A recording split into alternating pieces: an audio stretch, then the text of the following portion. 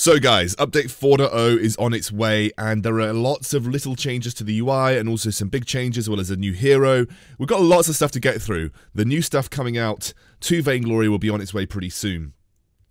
Let's take a look at the first few things. There's been a couple of UI changes, the friends list has been changed, and also the chat system has been rewritten apparently to be more reliable. So that should mean chat system between your friends, chat system in parties, and hopefully chat system in draft lobby as well. So all of that has been rewritten to be more reliable. Also, if you go to the play screen, you'll notice that they have changed the way that a lot of the game modes look, and they're all separated out like this. Now, this is going to be the change that I think a lot of people may be concerned with. They've kept casual 5v5, they've kept ranked 5v5, they are going to be keeping permanent modes of Rumble and Blitzed. They have got rid of 3v3 casual. It is now only 3v3 ranked. So I assume this was a decision taken because 3v3 casual was probably not getting played a lot, and they wanted to increase the 3v3 queue time, matching, sorry, they wanted to decrease the matching time for 3v3, and therefore they've just said, well, we know people love 3v3 ranked, so we're just going to keep that in, and that will try and consolidate the 3v3 queues. If you're a 3v3 casual player with a bit of ranked anxiety, and you don't like playing ranked, this might make you a little bit anxious. But I think we kind of have to just get used to the idea that there were just way too many game modes in Vainglory, and that meant that the player base was so incredibly split on every server that it was very difficult to find A, good matchmaking, and B, even find a match in suitable time for a mobile game anyway. So, whilst I think some people will be upset with this, I think it's probably a better change to help increase the reliability and sustainability of 3v3 as a game mode. So we're going to talk about Sang Feng's abilities now, and then we're going to do a little bit of gameplay of Sang Feng himself. He is the new hero coming to Vainglory. His passive allows him to grant a fully fortified health bar every time he casts an ability for 2 seconds. Huge damage reduction there. His A is Tiger's Bridge, which is a charged counter, which allows him to dash to his opponent after he has charged it. If he takes damage, he can move while countering and then stun at the end of it. Divine Fist is a charged skill shot that deals magic damage, which, by the way, if you look at the numbers, I'll talk about them in game, but they are ridiculous right now. And Master's Lesson is his ultimate, allowing him to do an AoE piece of damage whilst also stunning heroes and then knocking them away.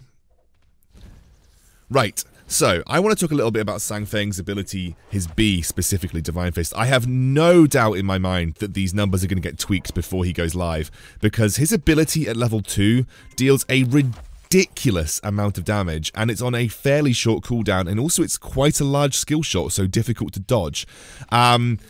It's really the only ability, I think, that gives him a viable CP build path. I don't think he has any other viability in a CP build path other than his B, and the scaling still has weapon power scaling on his B. So I think in general he's going to be a better weapon power hero than he is going to be a CP hero. He just doesn't have the scaling in his kit to make him super powerful in a CP variant. However, has very high base damage, especially on his B, which means Broken Myth in the CP build is going to get a lot of effectiveness out of it. So I max B right now simply because it's broken. I mean, it just does a ridiculous amount of base damage, and there is no way this makes it to live. If this makes it to live, I don't know what I'm going to do with my life, because Sang Feng's B ability on the PBE right now is absolutely broken. I mean, just look at the damage that does. Just one charged up B. But that's kind of how his B ability works. You saw then just how I use my A. Essentially, I charge it. If I take damage, I can move, and then I can dash to the closest enemy that I target, and I will also stun them. If I do not take damage during that counter period when the small shield is around him, it looks very similar to Catherine's Stormguard banner. I will not be able to stun my opponent, but I will still be able to dash after I've charged. I will also not be able to move in that time. Look at the damage that thing does! Oh my god! Sorry, but his B is just ridiculous. Like I said, if this makes it to live, I'll be very surprised. So I like to build him a very specific way. Weapon power right now, I've kind of been testing a lot of build path variants, but I quite like Serpent's Mask into Spell Sword into Bone Saw, and I'll tell you why that is. I think Serpent's Mask is really good. He's got quite high basic attack speed, so he's going to get a lot of efficacy. Oh my god, that's just a ridiculous ability. He's going to get a lot of efficacy out of being able to sustain with that, as well as the fact his Fortified Health works really well with Lifesteal, so every time he casts an ability, getting that Fortified Health is obviously really good with your Lifesteal side of things. I then think Spell Sword's good because he's a very ability-focused weapon power carry. So remember, you get cooldown. You get the fortified health every time you cast an ability, but also you get when you overdrive it 2 seconds of not being able to take any debuffs. That is his ultimate, by the way. A good combo is to use your A to dash to an opponent to set up for your ultimate. Jump in with your ultimate, you pull everybody in, it sets up for a massive wombo combo. It's also a ridiculous ability. Yeah, and in general, I think he is going to be a very, very strong hero. So I hope you kind of got like a little bit of an idea about how he plays. Like I said, he's a very ability focused. He gets so much out of overdriving his abilities. If I were to overdrive 2 things in his kit, it would be his A and his B. The reason I would overdrive his A and his B is both of them have exactly the same overdrive bonus. He gets to ignore debuffs for 2 seconds. So if any of you saw that Twitter clip where he absorbed the Gwen ultimate, that was because he had overdriven his A ability and he was able to ignore the debuff, and then he took damage from it, so he was able to go and stun her afterwards. So you don't actually turn her stun around on her, you actually have to overdrive your A to make that ability work. But you get the same ability to ignore debuffs when you overdrive your B. And honestly, I think he's just broken. I think he's going to be absolutely ridiculously broken on release, and I think you'll probably see him banned almost every game. I think he's much better weapon power, but I think I can talk a little bit about his CP build path. Like I said, the weapon power build path that I like to run is above. The CP build path is fairly low CP. Aftershock focused, you need to get that cooldown reduction from the Halcyon charges because he's a very ability focused hero. And then it's all about the Spellfire, which scales with itself, and then the Broken Myth, which allows you to penetrate resistances with the high magic damage coming from his B. But honestly, I think he's probably going to be better weapon power. It really depends on how they change those values on his B, because they are just broken right now.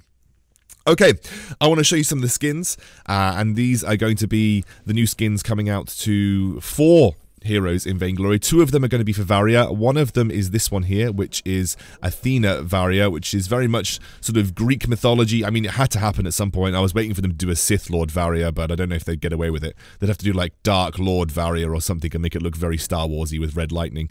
But yes, this is Athena Varia, again, Greek mythology focused. She's a legendary skin. She's had a lot of ability recolors and redos. She's got some ability animations added in there, and she also has basic attack animations changed. Well, the basic attack color of her animations changed as well, but overall it's essentially a remodel and recolor of most of her abilities, making her more sort of lightning-like, you know, traditional lightning-like, not the blue tint that Varia has on her main skin. And again, if you're into sort of that Greek mythology thing, this skin will definitely be for you. I really, really do like this skin. I think it's awesome. I'm just showing you in detail a couple of what the abilities look like when you're able to use them. Her lightning bolt definitely looks like a proper lightning bolt. And her ultimate also, you will be cooling down sort of those sort of more true lightning color bolts from the sky. I'm going to show you very briefly Ares Varia, which is the seasonal edition version of this skin. It's essentially just a full recolor. You've got a recolor of the model, including green hair and the red dress. And she shoots like a red tinted lightning, sort of an orange red tinted lightning, so slightly off color from the normal Varia skin that you see there, the Athena Varia. So the Ares Varia is just a little bit different, slight recolors on all of the abilities, and it is the seasonal edition version of this skin. But I don't want to show you too much in detail because it essentially has all of the same things that the Athena Varia has. Next is the legendary Dragon Catherine. I think Dragon Hunter Catherine. I'll have to double check on the name for you. It is going to be Dragon Master Catherine. Sorry guys, I kind of mind blanked. So Dragon Master Catherine legendary skin, and this is going to be available on the 3rd week, I think, when it comes out. So this will be the 3rd week after the patch has been released. She has got some full ability recolors. She has got a cool kind of dragon flare animation on her stun, her relentless pursuit, and she's also got sort of a flame shield now with her B, and she has a pretty beefy flame wave ultimate when she uses that ultimate as well. Kind of sad that it didn't summon like a dragon shadow or anything, but I don't know how hard that would have been to animate. Again, just going to show you in a little bit more detail what Dragon Master Catherine looks like. That cool sort of dragon stun fire animation on the back of her Relentless Pursuit. And you've obviously also got the really cool looking flame shield as well. Look, you know, looks fairly similar to the Storm Guard Barrier also, but you can see she's had a full remodel on most of her kit. And she also has like these extra flame animations, which I think look really nice. And again, that huge ultimate blast wave, which looks really, really cool with all of the flame animations added in. I think I'm gonna try and get hold of her because I think that skin looks really awesome. And finally, we've got Feathered Anchor, which is an epic skin. This has got some ability kind of updates. You can see some sort of feather abilities added in. Otherwise, the model is fairly similar to Anchor's already, however. But she's had some recolors to some of her abilities, and also you can see quite a lot of feather-based animations added into her abilities as well, which is really cool for an epic skin. There's actually quite a lot of effort gone into this epic skin. Often you don't see this much effort going into epic skins, and I think they've done a really good job with this one. And I think it kind of adds a skin that really changes the way that Anchor looks and plays, because the current skins that she's got don't really do that, and this one is kind of a big shift. And I'll just show you in a more cinematic way. You can see those blue feather kind of particle effects coming off the abilities, which look really cool. Happens with all of her abilities as well. You can see with her ultimate, it's a large amount of feathers drop down to the floor, and when it returns, you get those feathers. And as well as her A will drop some feathers when she jumps over, and her B also huge feather spread when you throw that B out. Right, that was everything that the new update has to offer. Hope it's exciting. Hope there's a lot of cool stuff coming. I know there is a little bit more coming to 4.0 that I can't talk about just yet, but I will be hopefully next week. So I hope you guys enjoy, and I'll see you soon.